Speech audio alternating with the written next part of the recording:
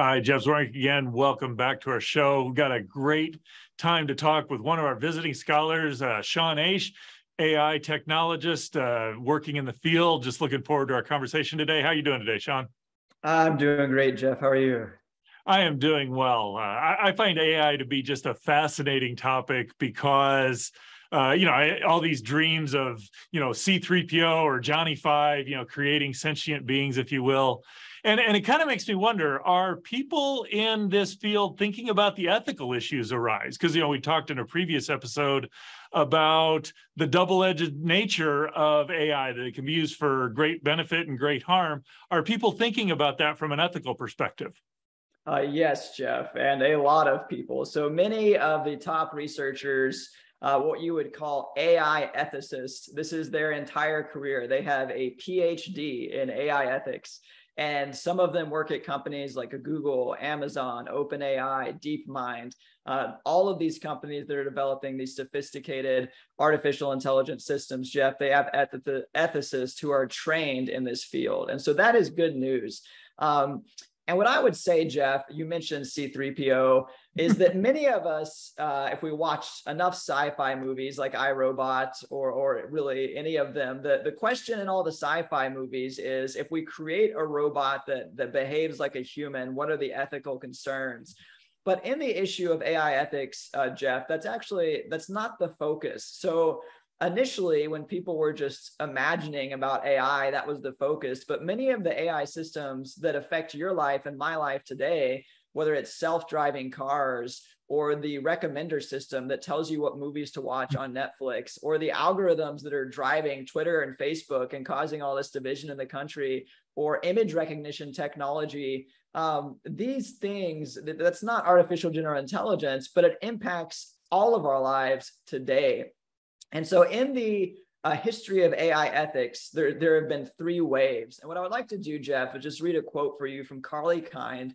She's a researcher at the Ada Lovelace Institute in the UK, and she has a great description of these three waves. She says the first wave was defined by principles and dominated by philosophers. So the first wave, in other words, Jeff, was theoretical. Mm-hmm. The principles and philosophers, people who love to sit in their armchairs and think. And the second wave was led by computer scientists and geared towards technical fixes. So this first wave is philosophical. Mm-hmm. The second wave is the computer scientists who are actually jamming the keys, creating these AI algorithms. And then as they create them, asking them, trying to fix the AI and say, wait, that doesn't look right. Mm-hmm. That's a little bit biased. So that's going to harm this population. Let's try to fix it. So you had computer scientists who saw that an algorithm might be biased, and then they were trying to fix it themselves. So maybe you didn't have a PhD level AI ethicist. It's just the guys hacking the code. Right. In the third wave of ethical AI, we have AI ethicists who've influenced the field. And we've seen a Dutch court shut down an algorithmic fraud detection system. Students in the UK take to the streets to protest against algorithmically decided exam results. So imagine if an algorithm decides who gets what ranking on a test, and you can see how that could result in some frustration and maybe some unfairness. Not that humans aren't unfair in grading exams, but we have US companies that are voluntarily restricting their sales of facial recognition technology.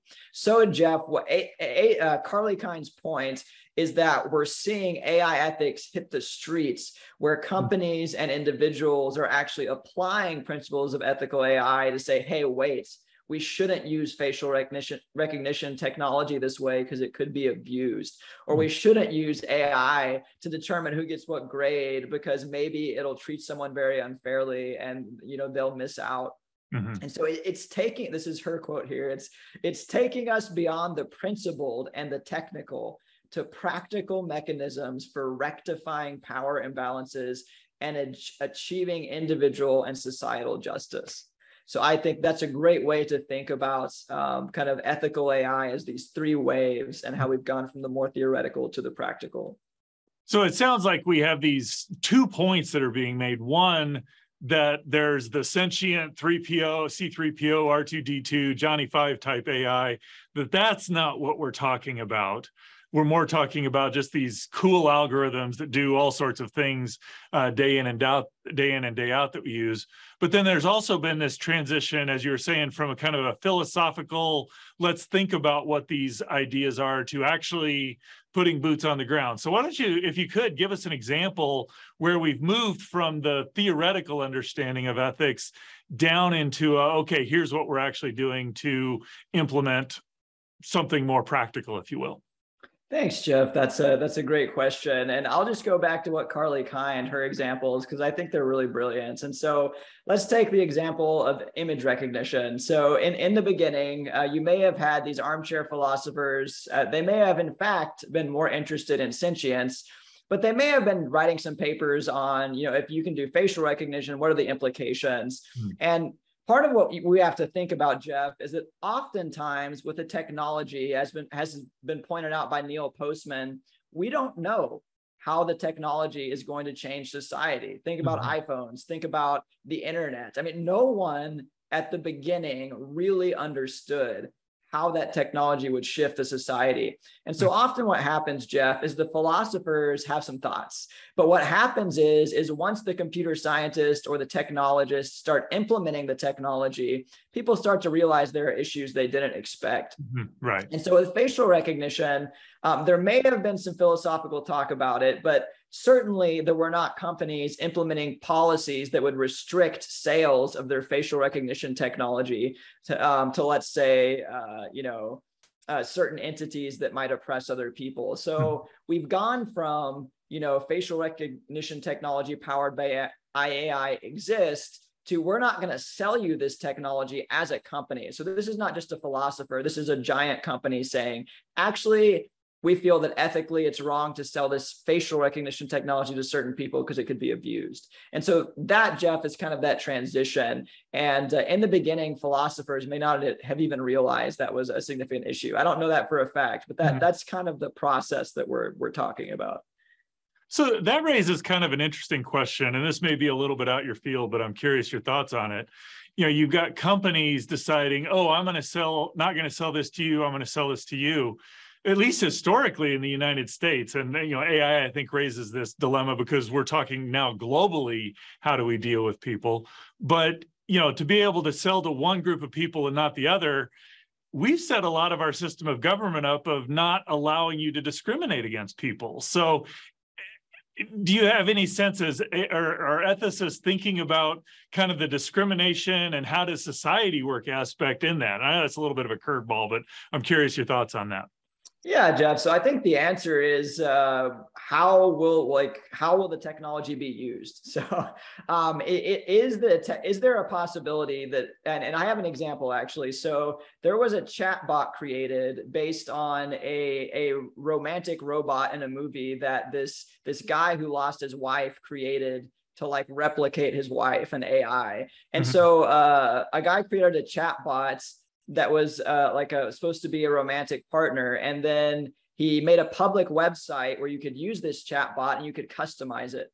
So there was a man who had lost his fiance. He took all of her text messages, all of her Facebook messages, he uploaded them to this chat bot, and then he felt like he was chatting with his dead fiance.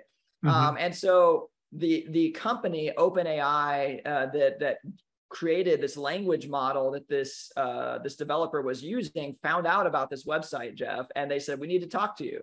And they had a discussion with him, and they said, if you want to keep this website up, you need to put some limitations on how much people can customize this, because this could be used in a bad way. The developer said, no, I'm not going to. And so the company pulled his access to the AI model. So that website no longer exists.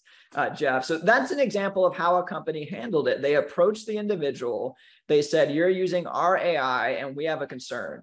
This could be abused. And they asked him to set some boundaries. And when he didn't, they pulled his access. Well, yeah, I appreciate your comment, Sean, because this is something you can just begin to see there's a whole lot of downstream ramifications for this. Of do we want companies doing that? Should the government? Should individuals? But I love the discussion here, and I just really appreciate your comments. And for those watching, I hope you've enjoyed our conversation here today. I would encourage you, if you want to hear more, go to reasons.org and search for Sean Oesch. That's SEAN, last name OESCH. You'll get access to a lot of resources that he's developed and allow you to dig deeper into these conversations and think, how do we use AI well, and how can we use this to benefit humanity?